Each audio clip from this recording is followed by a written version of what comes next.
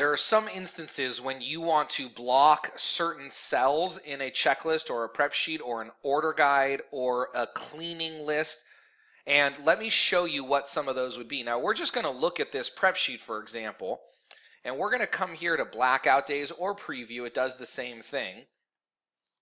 And what I'm looking at now, these are already split. In a previous video, I explained how to do that. But let's assume that we wanted to block out Monday. Like maybe you're closed on Mondays. You just click on Monday and now that whole sheet or that whole column is gray.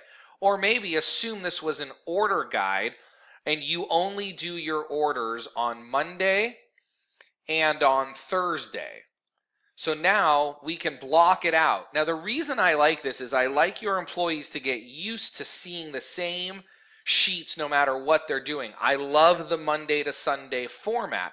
And a lot of people say, well, why don't we just print an order guide that only has Monday, Thursday? And here's the reason. Sometimes you need to fill something in. Maybe out of nowhere you decide, hey, we've got to do another order this week on Tuesday. So then they can just grab the order guide and fill it in. When this prints for you, it's going to print in a really light gray, so you can still write over it. But I think that having this option makes things very easy for you, and I wanted to make sure you knew about that.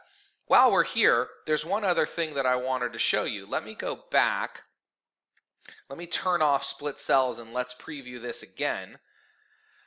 Let's assume that this was some kind of a cleaning log. I used to do cleaning logs in the restaurants where we would do one big piece of equipment a day. So let's assume instead of balsamic or honey mustard, maybe this was oven, fryer, stove, walk-in freezer.